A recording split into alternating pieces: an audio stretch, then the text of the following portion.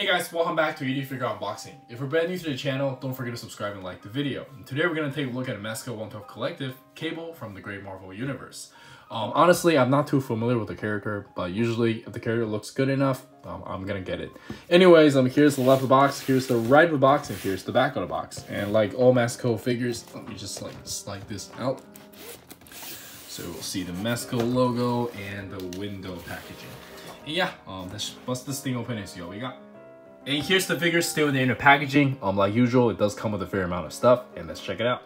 Alright, so here we have the figure itself, and my first impression on this figure is actually pretty good.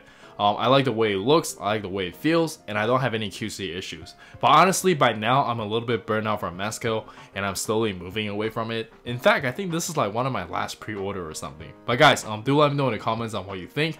But for me, the biggest issue from Mezco 112 is just the articulation. And I don't think it's necessarily their fault, because it's really hard to do a good articulation on cloth goods like this.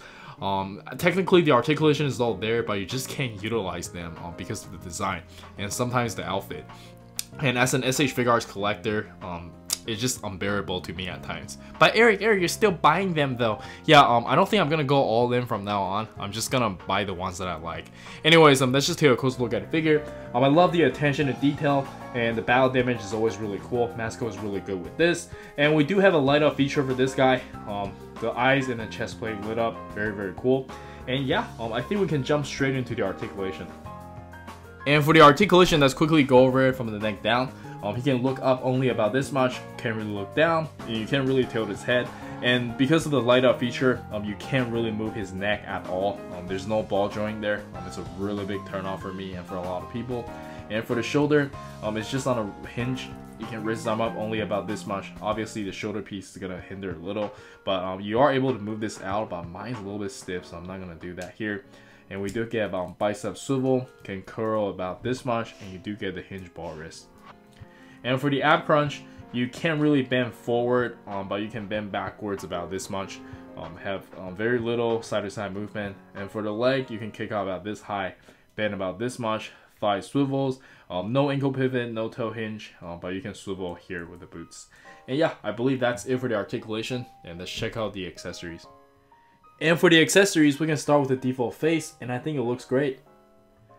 And next up, we get an angry teeth gritting face, and I think it looks pretty decent as well. And for the interchangeable hands, first off, we get a pair of display open hands, and then we get a pair of hands for holding the combat knife.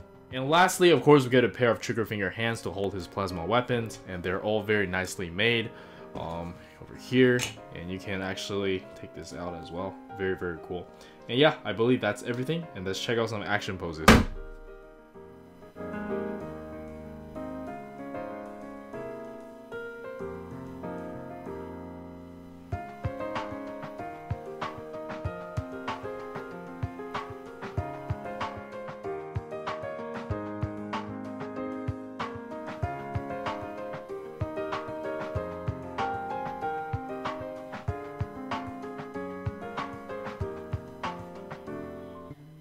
And for the size comparison, let us start with the Mafex Wolverine and Venom, and I think they look pretty decent together.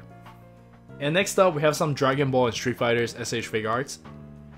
And lastly, we have some SH Figuarts Star Wars figures and Figma, and let's jump straight into the final thoughts. Alright, so for the final thoughts, the figure is gonna look amazing on your shelf because it's really aesthetically pleasing.